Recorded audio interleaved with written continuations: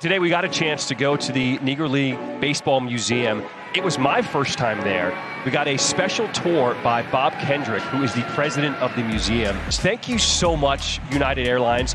They were kind enough to fly out these 4 youngsters from our ACE program. They are sporting those very cool Chicago American Giants hats from the Negro Leagues.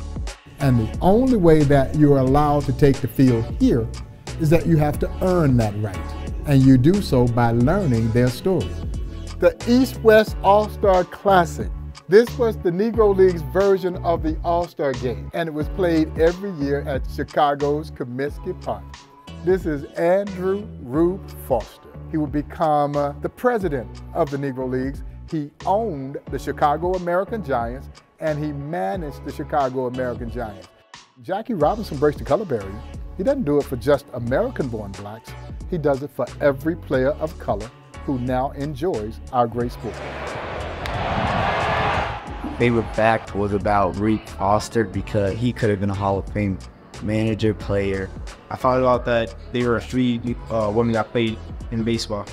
Satchel Paige has his own individual pitches, like Midnight Rider. Louis Armstrong was supposedly a good baseball player.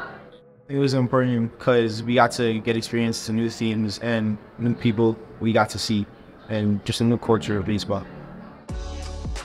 It makes me want to love the game like they did. I really would like to hold the passion like they did and hopefully make it to the NLB with the same passion.